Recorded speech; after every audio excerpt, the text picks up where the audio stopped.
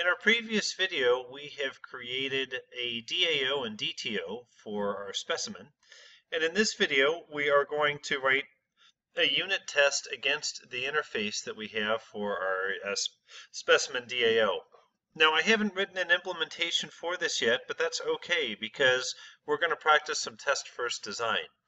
I'm going to make one change to the DAO. I'm going to have the save method throw a checked exception.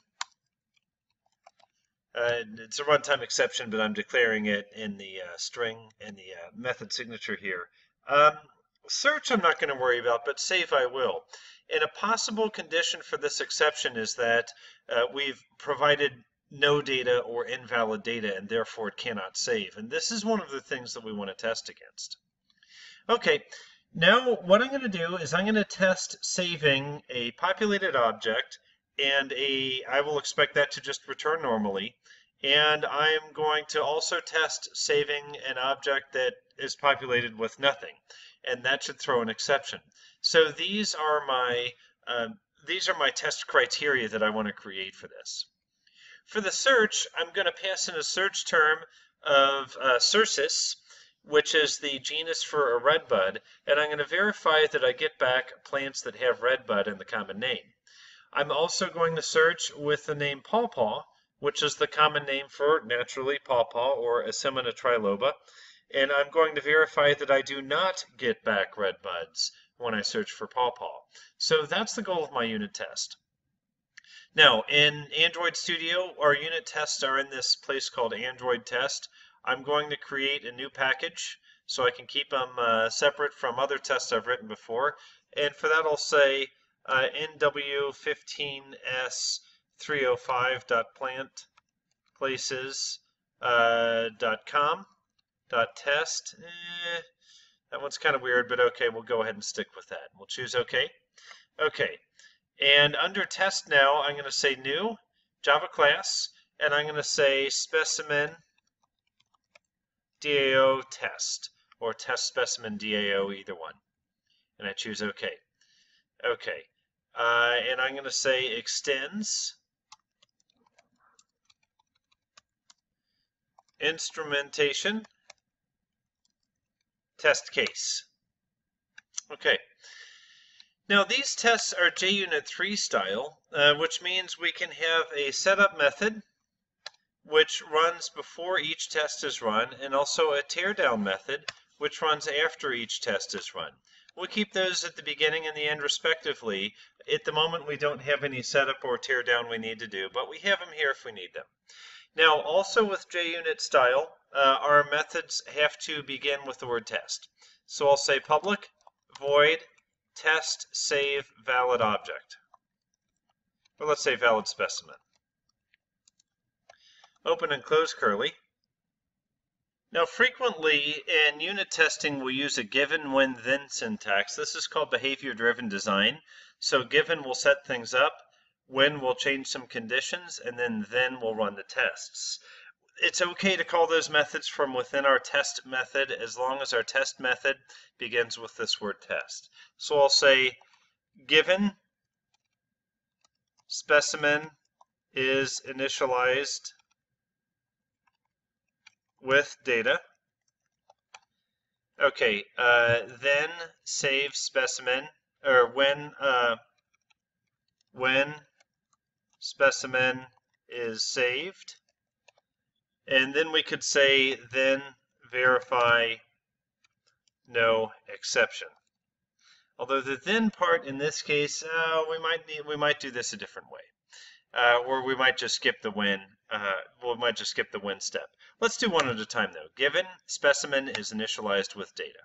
Okay, create the new method by holding Alt and pressing Enter, and I'm going to say new Specimen DTO.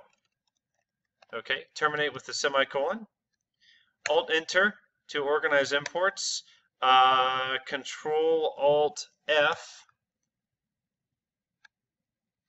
and that will create a field out of the Specimen DTO. A field is a variable that's declared here within the class, but not within the method, so that we have scope. We're able to access this attribute in several different methods.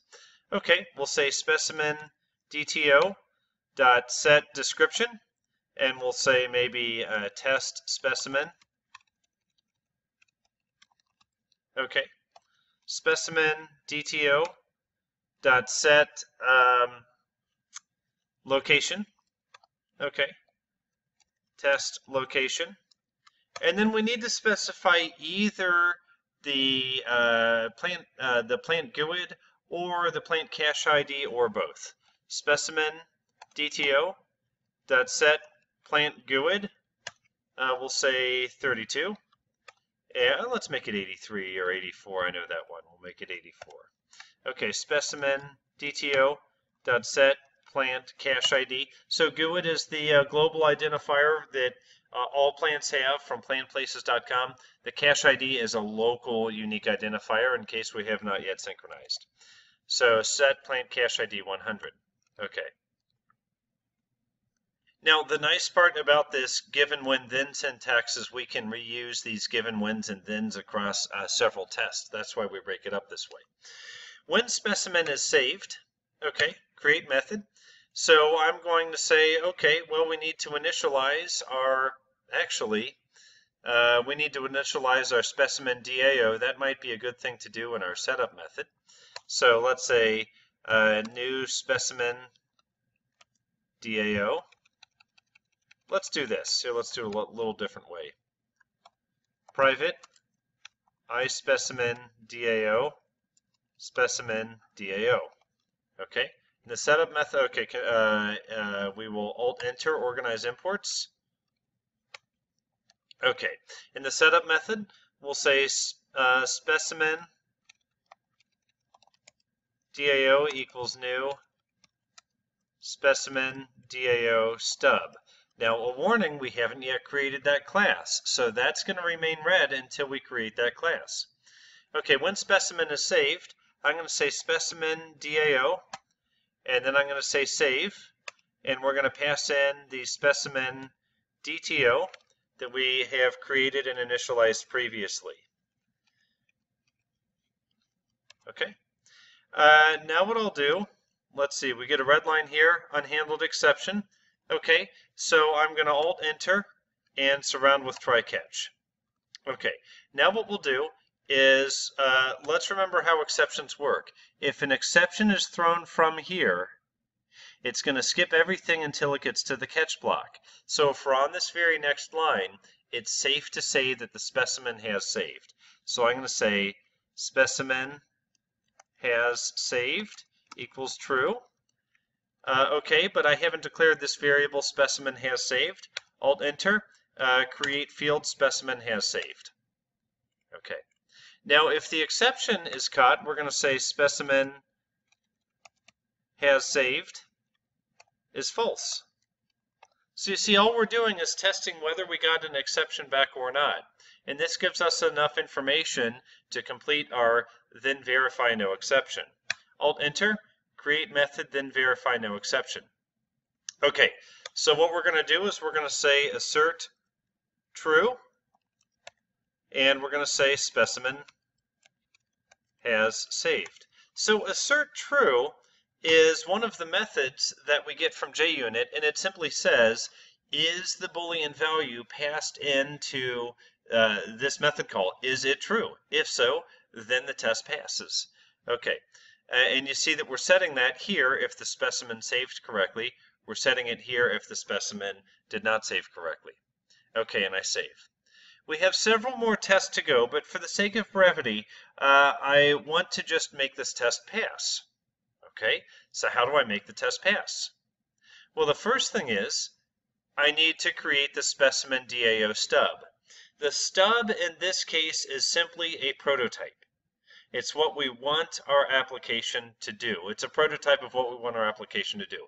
Once we verify this test passes with a prototype that returns known but hard-coded data, then we can hook it up to live data and we can start to write our actual implementation out to that live data. So specimen DAO stub, I'm going to go to my DAO package, right-click, and I'm going to say new Java class. And I'm going to say specimen DAO stub, and I'm going to say OK, and yes, and we'll say implements iSpecimen DAO. Now, by implementing that interface, we're under contract to provide an implementation for each of the methods. So I Alt-Enter and I say Implement Methods, choose All, and it will put all of the methods from our interface into this stub. Okay. Now the save, we're not actually going to save anything. Remember, this is simply a hard-coded prototype. What I will do, though, is I'll just do a cursory inspection to make sure we either have a plant GUID or a plant cache ID. So I'm going to say if specimen DTO dot, specimen's the name of my variable. So if specimen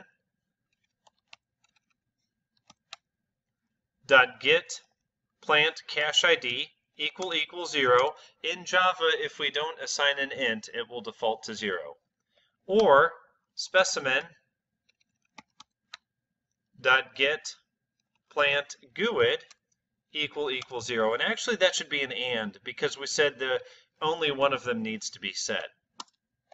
Then we're going to say throw new exception, and we'll say in the text here, we'll say a plant is not associated with this specimen.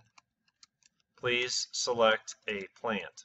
What we would likely do with this exception, first of all, if this were a real program, we might make our own subclass of exception, so we're not just throwing back a general runtime exception. But what we would likely do is tell the user, if we take a look at our actual device here just a moment, we would likely tell the user, hey, you haven't picked anything from the plant name field. Please pick something, because to have a specimen, I have to have a plant first, and you have left the plant name field blank. Now, obviously, we'll say it in less words than that, but that's what we would tell a user. We might just pop up a warning that says, hey, you can't save until you've selected a plant, and this is what we're considering an exceptional condition. So at this point, we're saying if we have a plant ID, we will save without exception. If we do not have a plant ID, we will throw an exception. And so I save this new class, I go back to my test. Now, because I have created this stub, I can Alt-Enter and I can import it, and you see now our test is valid. Well, it may not be valid, but at least the test class can run. Next, what we need to do is we need to create a kind of like a test runner for this. So in Android Studio, I'm going to go to Run, and I'm going to choose Edit Configurations. Under Edit Configurations, I'm going to select Android Tests, and I'm going to choose the plus. I'm going to click on Android Tests, and I'm going to say All in Package. Okay, the package. Remember that package that I made earlier? Whoops. Okay, module. One moment. App. Okay, package. And we had NW, plant places, com, and then test. If you recall, that's where we put our test case earlier. So I choose OK. I'm going to say show chooser dialog. That's fine. Name, I'm going to call this one maybe DAO tests, or let's say all tests, doesn't matter, because we will add more tests to this as we progress. At this point, I think we're in good shape. Specific implement instrumentation runner, I think we're good there. I choose apply, and I choose OK. And now, if you take a look up in our dropdown, we have all tests as a new option that we can run. So I select all tests, and now I'm going to choose run. I could choose debug, but I'll go ahead and choose run. And now we're going to look for some results. At the bottom of my screen, you'll see that Gradle is running, executing tasks. This might take just a moment, so I'll pause the recording as we wait. It asks for a running device. I'm going to go ahead and choose the emulator I already have running just to save a little bit of time. And you see now it's running the test. And we see test results OK, running tests. I go to the event log, and we see tests passed. Now, just to verify that our tests were written correctly and our test actually did run, I'm going to force it to fail. I'm going to say specimen has saved is false in both cases. This way we can verify that it is actually running this test. So I choose Save. Once again, I press play, and we'll let it go. Choose my emulator again. And sure enough, we see test failed. Now, I forced it to fail because I lied. I said specimen has saved equals false when we know it actually would have saved. But I wanted to show you test results, test save valid specimen. It's telling us that this has failed. Over here, it tells us that it has failed as well. Okay. Assertion failed error. Let me give us a little bit more room here.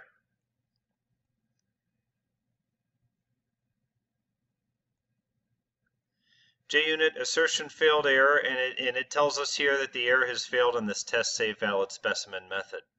So I'm going to go ahead and reset this back, and I'm going to change it to what we want, which is no exception as long as we're passing in a valid specimen. And I'm going to go ahead and stop this video, but in the next video we're going to write 3 more tests, and we're going to keep them all together in the Specimen DTO test class. I look forward to seeing you then. Thank you.